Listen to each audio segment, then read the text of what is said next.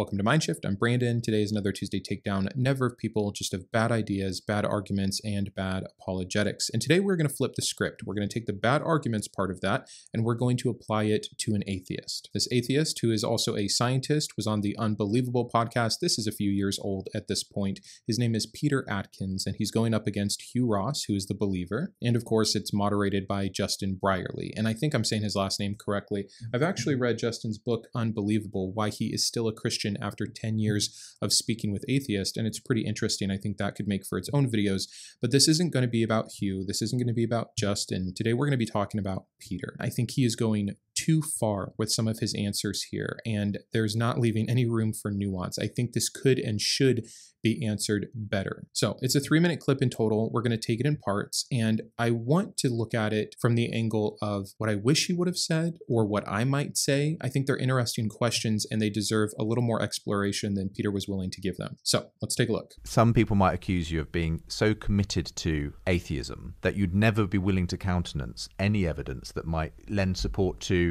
a creator behind the universe. So I'm just interested, what sort of evidence could science or the physical universe present to you that would make you think, actually, that is evidence that there's a mind behind this? I find that a very difficult question. If I were looking in the Bible for evidence, heaven forbid, I would expect to see maybe increase in entropy is equal to Q reversible divided by temperature.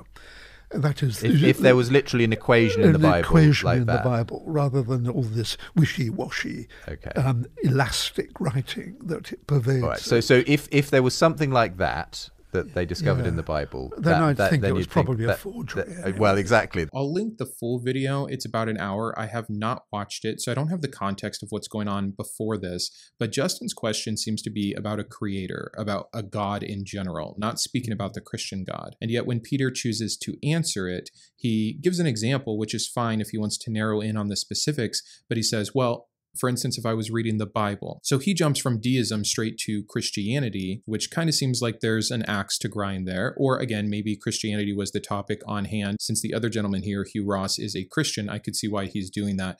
But again, I'd love to hear him just answer the question of what would convince you there's a God in general? Because again, the idea of atheism is just a lack of belief, which ideally would mean if new information became available and we don't get to control what we believe in, we're either convinced or we're not, we could be convinced of something. I could be convinced of almost anything if there was enough evidence for it, despite how silly or impossible it seems to me. I think leprechauns are totally fictitious. I understand the lore that they come from. It's a funny story. But under the right conditions, if these things actually existed and we had good evidence of that, I would be intellectually dishonest to not believe in leprechauns. I would be having to force myself saying, no, I won't accept this. And now I would just be doing what I am upset with religious people for doing, which is wanting to hold on to a belief despite the evidence against it. But let's get to the part where he moves it into Christianity and he says, okay, for me to believe in the Bible or to believe in Christianity via the Bible, here's what I would have needed to see in the Bible. And this answer I'm fine with had it been the actual question that was posed to him, which is something that we could not have known then, that we have absolutely been able to prove now. And for it to be obvious and direct, not super vague where you can kind of tie it to all of these things. This is the weird tension with prophecy in the Bible. It's weird. There's kind of two groups of Christians when it comes to prophecy. There's Christians that believe, okay, yep, God gave a word for people, but it's limited. It's limited to their vocabulary and their time, and it's specific to maybe what would happen in the next 50 years or 100 years, the next ruler, the next battle, and it is to be useful. It's to be helpful to those people in that time. And I think that generally speaking, that's how most prophecy in the Bible is supposed to be considered within context. But there's definitely a huge group of believers that believe that there is a ton of prophecy in the Bible that happens thousands of years later, whenever the end of the world is, etc. And it's like, if God's going to reveal that information that can't be useful to the individuals of that generation, why limit it there? Why not also give them the language to go with it, right? This is the kind of excuses they have to make for this prophecy. Oh, in John's Revelation, when he's talking about the flying horses in the sky, he didn't have the verbiage to describe what he was seeing. Those would be airplanes, right? You get into all that kind of stuff, and maybe that's not the best example, but it's like giving all this power that God once there to be the special knowledge of the future for us in the future to be able to see and find out. And yet it is so vague, and yet we have to twist it so much. And that's what Peter is alluding to, that if there's really, truly divine knowledge in this book, why does it never represent itself in clear, perfect terminology? Even if the writers at the time had not understood that terminology, that's what would have made it so impressive. But we don't have that. What we do have is we have nothing that is stated that could not have been known at the time of the writing. That, along with 1,000 other things, makes it look very non-divine and very man-made. So, a totally fair request from him saying, if God wants me to believe in him via the Bible, he should have put things in the Bible that are just undeniable truth that they could not have known at that time that we have then come to find out as true. Love it. Totally agree with it. Totally fine.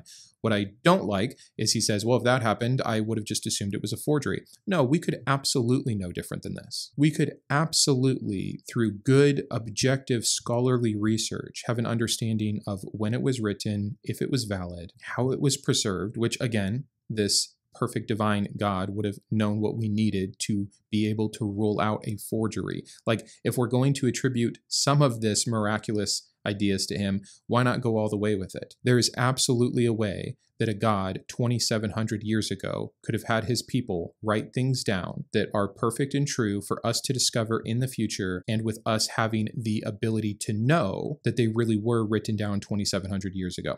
Of course, that could be the case. And if that were the case, especially if there weren't all the other issues that we have with the Bible, hey, we're making some really positive progress towards me believing in this God. See, this is the nuance that I think is missing from his answers here. And by the way, let me back up. The reason that I think it's important to talk about this is we have to consider why the Christian is asking in the first place. Many Christians honestly believe there's a ton of evidence for their belief system. And so when an atheist isn't convinced, then they can jump to a point of, well, what would convince you? It just seems like nothing could convince you. And if there was actually good evidence for the claims of the Bible and the Bible's validity in general, this might be a good question. But the way that I hear the question is, hey, you haven't accepted any of my claims, my assertions. You seem really hung up on all of the issues and the impossibilities and the mutually exclusive claims and the contradictions, and you're not hearing my evidence. So it's on you. You must have a bad brain. You must not want to accept it. You must be loving your sin.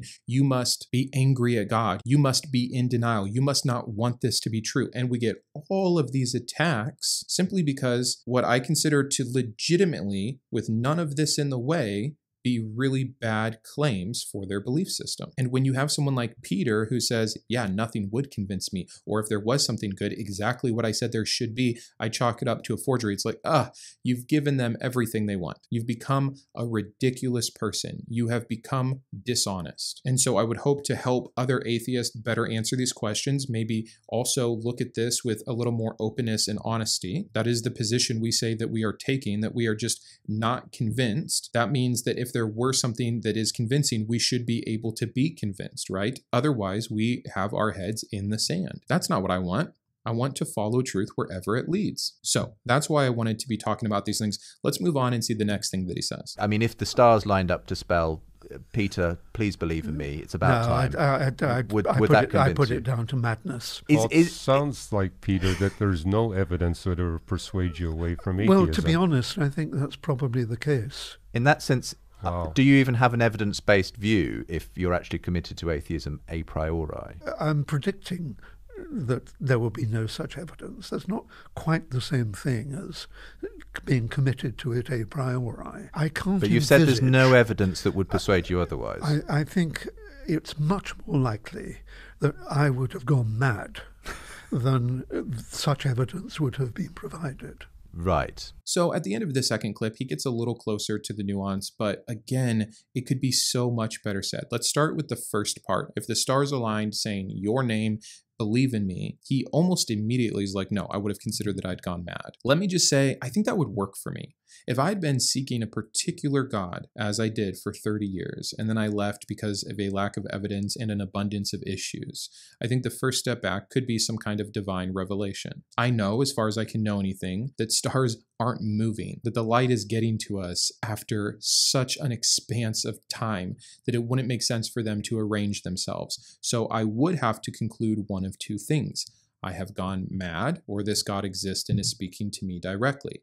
I think what Peter is trying to say and failing miserably at is, if faced with these two conclusions, based off his level of evidence, and speaking for myself, the issues I already have with the Bible, it seems far more likely, and that's what he says towards the end of the second clip, that he had gone mad over this God existing. But again, here we're talking about a specific God claim. So maybe it's important to say, what is spelled out in the stars? Is it, Brandon, I am Yahweh, the God of the Bible, I am real? Or is it, I, the Creator, do exist? Because then I would actually have 3 different propositions and I would weight those differently. I still think the most likely is that I'm having an episode, or someone slips something in my drink, or I'm having a strange dream from 30 years of this being embedded in my psyche. And then maybe, oh, there is a Creator. That's a little more plausible than, to me, at this point in my life, with everything that I know, Yahweh existing. And again, I think that nuance is necessary. You know, if we're just blank slates, if I didn't have my history, if I didn't know the Bible so well and had seen all of the issues, if I didn't understand the contradictions in God's character and capabilities that I do from his own mouth and actions as recorded in the holy texts, it would be easier for me to believe based off these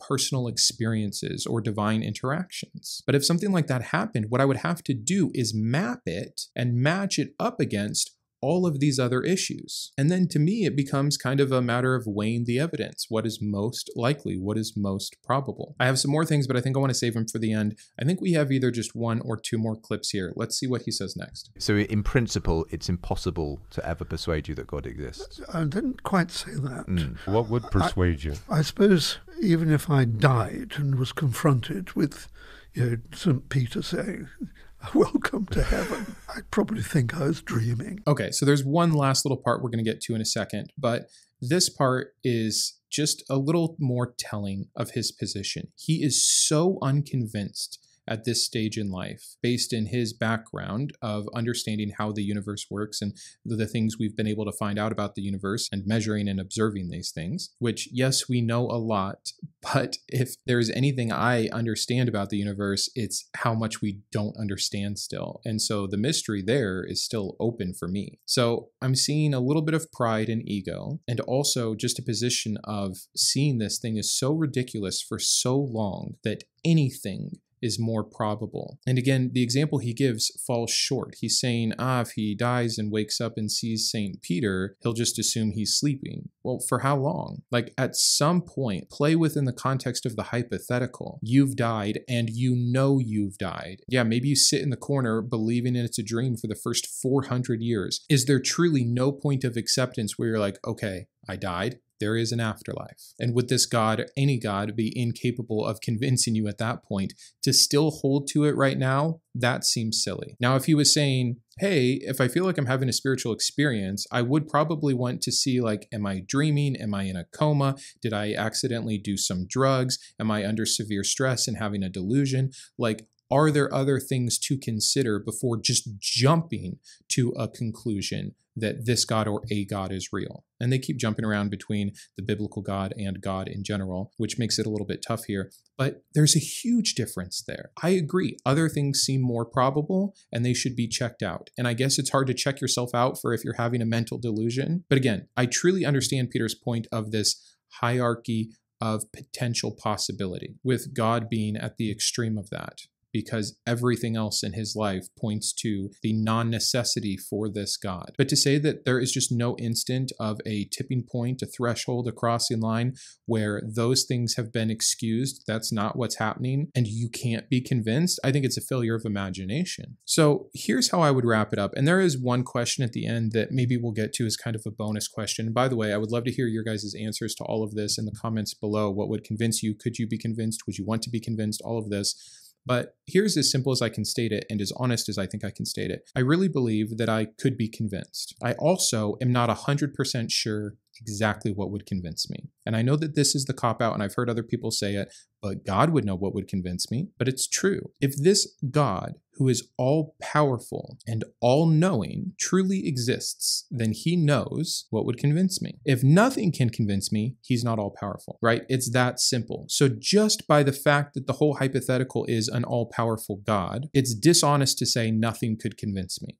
This is actually why I have such a problem with the Christian God. And I've mentioned it 1,000 times, but if he desires that we should not be lost, and he wants a relationship with us, and he doesn't want me burning in hell, and he wants me with him in eternity, and he has the knowledge of what would convince me and the power to do so, it's on him. Truly, it's on him. Especially when you layer on the fact that he created me supposedly with this brain, with this mind, with this experience, with this history, with everything that would lead me up to the point of not being convinced in him any longer. How is it not his responsibility? So yes, I believe I could be convinced. I think it's the only honest position to take. I don't know exactly what would convince me, but something would, and I don't have to be the one to define what it would be. And just because the evidence that Christians or other religious groups have brought forward so far is not good enough to convince me or does not cover all of the other issues I know about clear as day, does not mean that I am unreasonable, which is the leap they tried to make, which Peter is giving them tons of ammo for. And they should understand this as well as anyone else, because there are 2 billion people on this planet that 100% believe in the truth of Allah via the Prophet Muhammad, that they believe they have good evidence and reason to believe.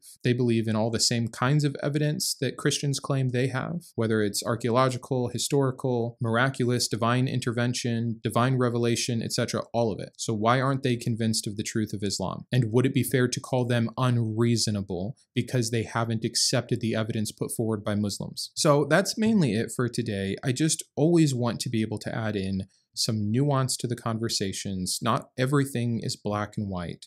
And I try to do this for Christians as well. I don't think that I've gone easier on Peter. I do happen to agree with most of Peter's stance, which is this God should be doing a lot better if he wants us to believe in him. And it's not our fault we can't bridge the gap for all of these issues. But the last question that they ask him is, would you want to believe? Would you want to be convinced? And again, he immediately applies it to the Christian God, and then he applies it to the afterlife heaven. And he gives kind of a funny retort about heaven being boring, about needing to go down to hell for some excitement. And so, yeah, it's not that appealing of a proposition to him. And again, I understand. So there's 2 questions here. Would you want the Christian God to exist? Or would you want a God to exist in general? It would be very hard for me to want the Christian God to exist. I see too much of his character as so immoral, horrific, hypocritical, and straight up evil that no, I don't want that being in charge of the universe. I don't want a being that has allowed this much suffering, not just allowed it. It's not some apathetic thing like he wound up creation and this is just the byproduct. He has been engaged. He has interfered. He has caused the harm, period. So could I be forced to believe that God is real? Sure. I'm not currently convinced of it now. I'm convinced of just the opposite. That based off the claims about him by his book, he is falsifiable. And even if he were true, I definitely would not want him to be or would not want to worship him. But those are totally different questions. And again, some Christians will even take those answers and twist them. Oh, see, you just hate him so much, you're just mad at him. No. If he were real, though, and he was really like the book says he is, I'm making a judgment call on him just the same as the Christian who makes the judgment call saying he's good, except I have more evidence for my claim that he's not. See all my past videos. But would I want there to be a God that exists in general? That's such a hard question. Part of me wants to look around at the state of just Earth and what we know of and human suffering and say, man, any God that allowed this, that created this, even if he left it alone or it or she was minimal in its creation, this at best is an absentee parent. And I think on a humanity scale, we have a net loss when it comes to suffering, at least so far. And I'm not sure if there's any net gain that's great enough to actually compensate for what billions of people have had to go through in their existence on this planet. So what's the alternative, Brandon? You just would want there to have never been anything? Honestly, even though I personally love my life and I'm glad to be here and I enjoy every day and I have positive experiences despite any suffering, I think that, yeah, you'd have to wish that. And I think that's a huge question. We could spend hours breaking that down. If all of this were natural and organic, it's excusable because there's no mind choosing this. And so all we can do is make the best of it, which is a lot of what my Sunday video was about. Now, if you're asking me within that organic world, would you wish that a God could come in who had these properties? That's still terrifying. What's it going to be like? What's its end goal? I mean, we'd have to define the God. We'd really have to define the God. Then we'd have to reconcile the fact that this God exists and all the suffering on this planet exists. And that's no small thing. You can be like, you're just so hung up. Yes, I'm hung up on that. It's inexcusable of a creator when you give the creator all of that knowledge. Now, if we're talking about a God that's limited in knowledge and limited in power and is doing the best they can with what they've got and is good or moral insofar as we can say those things, yeah, maybe it would be nice to have a Superman. Are we just talking about Superman? I'll tell you right now, I would prefer having Superman over Yahweh, someone that is capable of helping and has the right moral compass to do so. Sure, let's get as many of those as possible. But that's not what most of us think of when we think of God. We think of these triomny properties, and with that comes so much baggage and so much contradiction and so much that would need to be reconciled. I don't know how else to say it. So that's my case of nuance about if God is real, if we should want him to be real, and if we can be convinced of the fact that he is real. I hope that it opens up a conversation for more in-depth conversations in the future. I think we could take a lot of these little topics and really break them down. Again, let me know what you think in the comments. And then just really quickly, I'm actually right now, if this is playing on Tuesday at 9 a.m., like I think I'll be in the airport getting ready for a week-long business trip. I'm trying to get some videos stacked, but there may or may not be a Thursday video. I'm trying absolutely to make sure there's still a Sunday video, so we may just miss 1 week of secular Bible study series, or maybe I'll get it done. Not sure. Either way, thank you so much for being here, and be patient with me. I'm so far behind on emails, on patron messages, on videos that I want to do, on responses that I owe people. I know that a lot of you have put your heart and soul into reaching out and asking for help and having a question or trying to connect with me, and I appreciate it. And maybe I should have stated this at the beginning of the video so more people have a chance to hear it, but I'll point some people to the end of this. My first priority is making my 3 videos a week. If I can get a Saturday video, great. I also want to be as engaged as I can in the comments. That's getting harder all the time. Keep in mind, I have a family, a social life, and a normal full-time job. The editing of these videos and everything that goes along with it, it's a lot of time requirements. So videos, then comments, patron messages, and emails. And I'm very behind. I know I won't be able to please all of you.